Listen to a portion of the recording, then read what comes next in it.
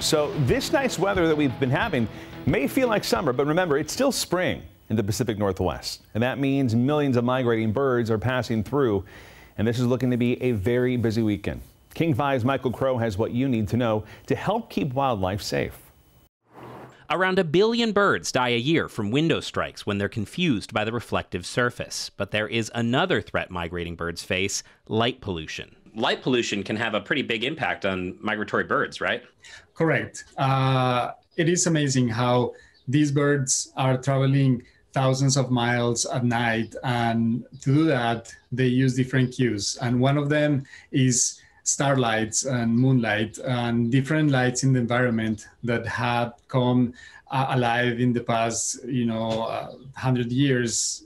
Really are disorienting. Dr. Alejandro Rico Guevara is a UW biology professor and bird curator at the Burke Museum. Traveling at night, he says, means fewer predators and cooler temps. For years now, the Audubon Society has been trying to address this with their Lights Out initiative, highlighting the issue of transiting birds that can be confused by the glow of cities and artificial light. So they encourage cities to take measures to address light pollution, especially during migration seasons. A lab at Colorado State University also studies and forecasts migrations and shows areas of western Washington under medium alert for the next couple nights, with millions of birds passing through. As good a reason as any to follow the Audubon advice and turn off decorative exterior lighting, floodlights, and shield or darken windows, especially higher up. Those huge buildings are the ones that attract most of the birds because they are the ones that reach highest in the sky.